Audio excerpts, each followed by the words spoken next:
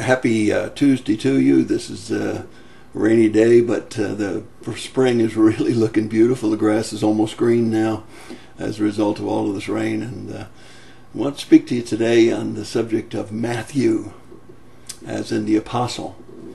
And a number of years ago I did a study on all of the apostles, and I was quite amazed as I did that study, because if I were to ask you today, how many times does the name Matthew or his other name Levi appear in the New Testament, what would you say?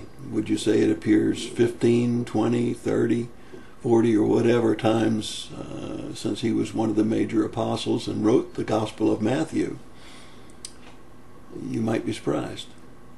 His name only appears either as Levi or Matthew 8 times. Now that's quite amazing, considering he wrote one of the great Gospels of the New Testament. Nevertheless, that's the case. Around AD 27, in Galilee, in Capernaum, we find Jesus doing a very interesting thing. We find the peculiar, the party, the Pharisees, and the purpose. The peculiar, the party, the Pharisees, and the purpose. Peculiar because Jesus has called fishermen, men who were already interested in spiritual things because they had shown an interest with John the Baptist.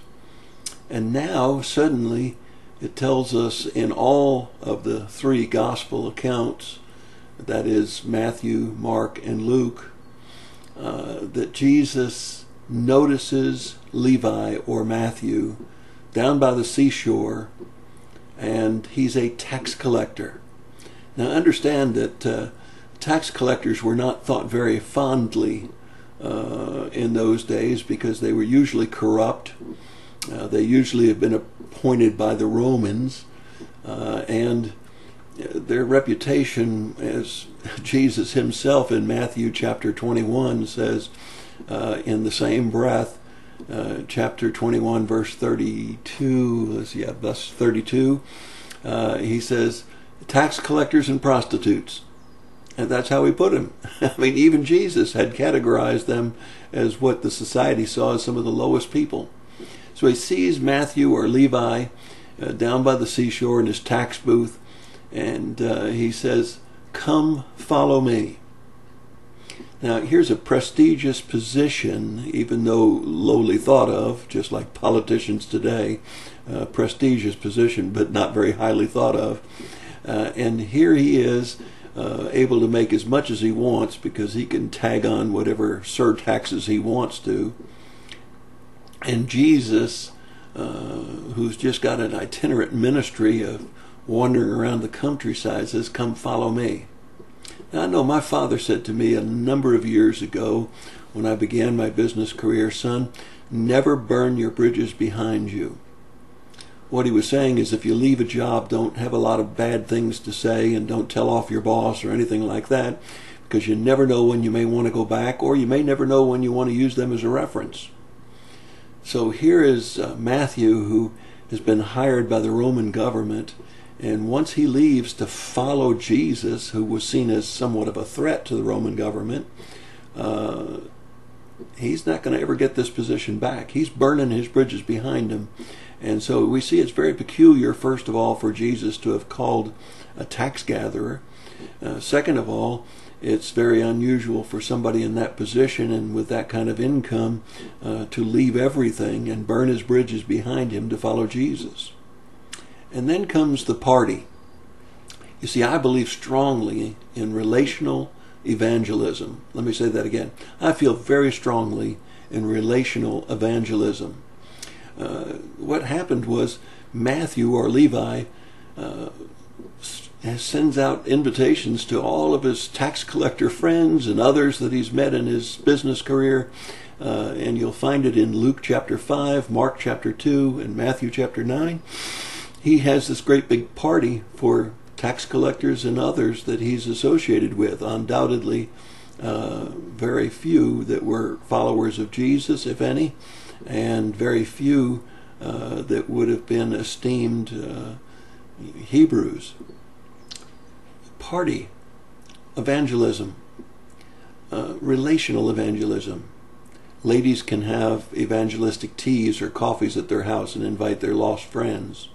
Men can invite others to game suppers and so on. One thing you want to remember when you do relational evangelism is draw the net. Don't just have an activity and then hope that it was a good positive influence on the community.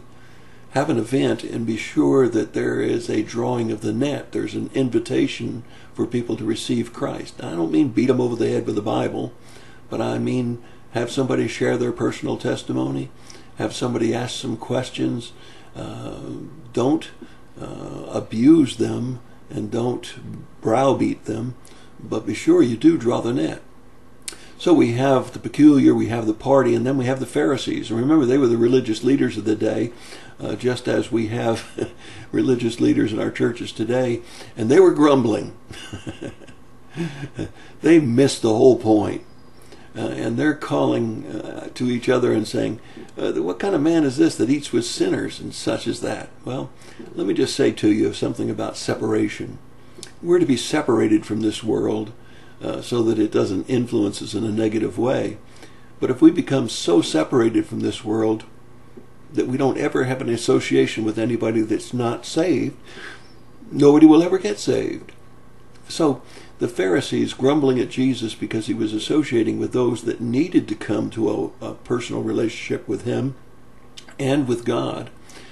He's recognizing that he has enough strength to not be dragged down to their level.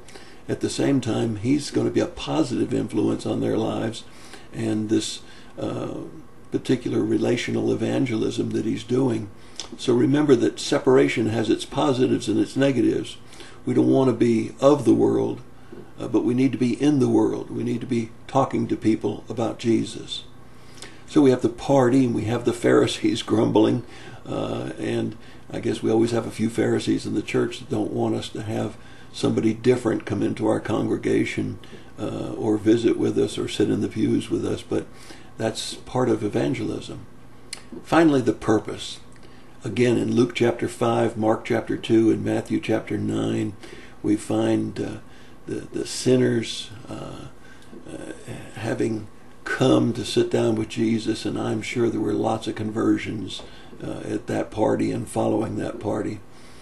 But Jesus makes a profound statement, and he says, I desire compassion, not sacrifice. Learn what that means. He says, learn what it means to have compassion and not sacrifice. You see, we need to see those around us that are lost just that way. We need to see them as lost, destined for an eternity in hell. That means we need to have compassion on them so that we would come in contact with them through relational evangelism and see them come to know Christ. That's what God placed us here for as his church. You'll find the same thought in Hosea chapter 6, verse 6 in the Old Testament. You see, it's all about telling people the good news of Jesus Christ. That's your thought for the day. I hope that you'll do a relational evangelistic activity in your home, in your workplace, someplace where you can impact the lost world around us. God bless you and have a great day.